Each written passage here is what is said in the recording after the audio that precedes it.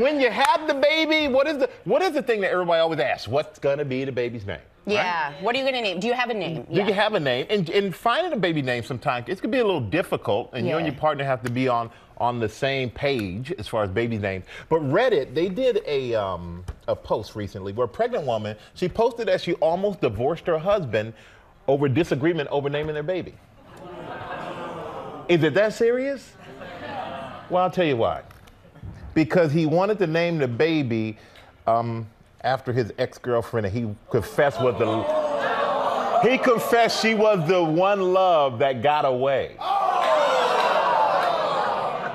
Yeah. That's gonna leave a mark. And but he said, well, you let me name this baby, you get to name the next one.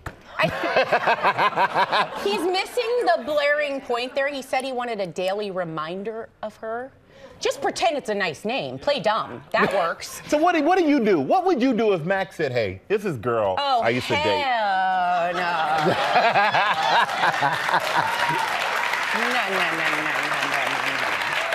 I freak out when you say a name and someone's like, oh, I went to second grade with a girl and I'm always gonna think of her, let's not do that one. This guy is literally like intimate with this woman. Is like, let's keep her in our house every day.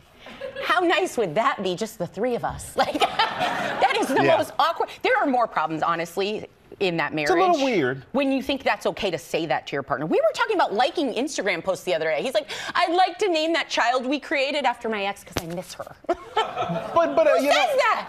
Remember the crocodile thing? Don't tell a pregnant woman this crap. But you know, if they end up getting divorced, you know what they can name the baby? Give me half your money. Well, hey there, GMA fans. Robin Roberts here. Thanks for checking out our YouTube channel. Lots of great stuff here. So go on, click the subscribe button right over here to get more of awesome videos and content from GMA every day, anytime. We thank you for watching, and we'll see you in the morning on GMA.